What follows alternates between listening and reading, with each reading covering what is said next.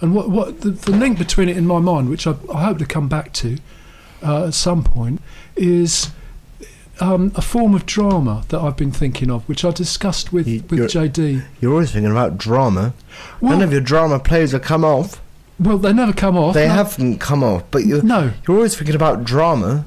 Well, John, there's a couple of reasons for that. One is I think it's quite interesting. Sometimes I go off towards fiction because reality is a bit of an issue. You see, behind my colleague is actually a bit of a drama queen. Well, that's all right. That's all right. But look, the other thing is, John, I'm supposed to be doing a drama show, basically because the storyteller, one half of Widsith and Dior. Yeah, but that's a bit silly because you know nothing about drama. Well, this is what I'm trying to learn more about, though, John. No, you don't think I'm ever going to learn enough? No, not that you're not ever going to learn enough, but the storyteller has a unique way of actually being a storyteller. He's good at it.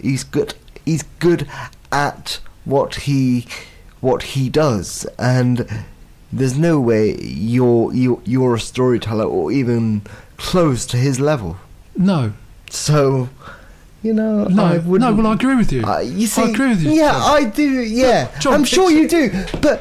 You're in another sense, it's no good misleading the listeners to tuning in to the storyteller hour on a Thursday and then them being misled by you. Well, but I'm getting away with it, John, more or less. But I realise there are a few problems. Yes. Such as my total unsuitedness to the situation. Yeah, well, you probably volunteered for the hour. Well, I did, because on a Thursday, I still do start off the Wild Show, and Chris probably will turn up a bit later, and we may even have a producer eventually. But the drama hour was he is between 8 o'clock and 10 o'clock on a Thursday, and in the summer for a couple of years, about three years, I did fill in for the storyteller. So I've got some plays I found on the Internet Archive which are Creative Commons, so that's good, and I've got a collection of the storyteller or Widsith and Deal, and other bits from the Cartwheels Collective. So I can sort of pad it out a bit with some, this and that. But what I want to do is develop my own plays. And you're quite right, my plays rarely come into full production. Well, I've never known any of your plays come into full production. No. But in the modern But it would be nice if they did if they did. That's true. I'm not discouraging you, I'm just saying, since I've known you, which has been for a good 10 years or about, nothing's ever actually happened. So no. I think they're just fictional ideas that come into your head. Yes. I've worked that bit out now. Well, I think that's the way of fiction, though. And if reality changes, then no. But you don't actually inform people that you're doing fiction. You just wait for them to figure out that it's all fictional. Well, that's a good thing, isn't it? Because that's possibly going to be more. Yes, but when you first told me about this, which was a good 5 or 10 years ago. Mm. When you first mentioned it, I actually thought, oh well, he's quite, he's going to do it in real life. Oh, so yeah, yes, well, I do. I'm hoping to get. I do intend there to be a real production at some point. But in the modern world, all this behind the scenes. Yeah, but you're not going to make any money out of it, are you? Well, we don't know yet. Yeah. We don't know yet. You don't. Well, I'll come to that in a moment. I'll come to how we might make money out of it in a moment, John. But I'm just going to say that behind the scenes and the making of shows and all this sort of stuff is all the rage. There's lots of people interested. John, you're not paying attention. I am paying attention. It's true. But your brain, your head is too consumed with other things that is going on in your life to worry about productions. Okay. Well, look, John. If you agree to be part of my next production, you can make sure that it happens. How about I've always agreed to be part of your productions, but I say, ever since I've known you, they've always turned out to be fiction. Okay, right. Well, John, listen. I mean, I've explained this to the producer, Mr. JD. Yeah, but I'm sure Mr. JD, and he probably will remember what he said next week, what he said last week, and what he said is it could be reality. But I'm going to put it forward in the first place as fiction.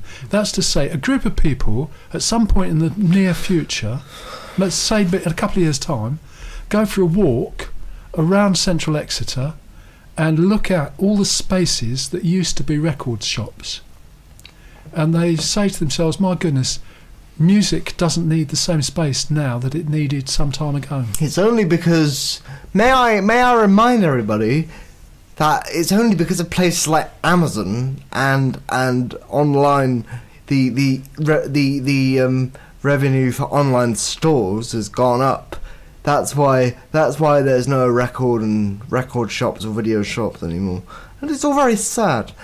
I mean, you could argue that some people go out not only to go in shops and have a look around, but it's all, you could argue that it's good for people to go out because it's all about socializing. So it's quite sad in that sense as well. It is, John. But look, the other thing they talk about is universities or colleges, learning spaces, and they also talk about student accommodation, and do we actually need all of that space? I'm not making it contemporaneous. I think that if we have this discussion now, there's enough else going on which makes it all quite difficult to have that conversation.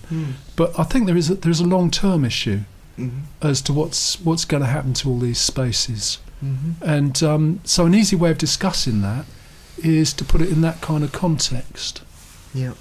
So that'll be as fiction, I think. And the other thing is that with the same basic script idea could probably be done in any other town. So how we make money out of it is to franchise it into Oxford Street. Oh yes. Yeah, start at New Oxford Street, where Virgin Records used to be. Walk down to Piccadilly Circus, where Tower Records used to be, and then come back to Oxford Street. HMV's at number 100 and something and 300 and something. But I've got to find out a bit more about it. Well, good luck. Very good luck. But I'm sure somebody else would like to... it's a Creative Commons idea at this moment in time. Well, very good luck to you. But I'm sure there are consultancy fees we could charge. Yeah, anyway, have you got another track lined up? Have I got another track lined up? Well, I could play... Yes, I think what I'm going to do is play Tony, Tony, Tony. Okay. Because we use the introductory music at some length because it takes us a while to settle in. Okay, so you play Tony, Tony. So now here it is with a vocal. Tony, Tony, Tony.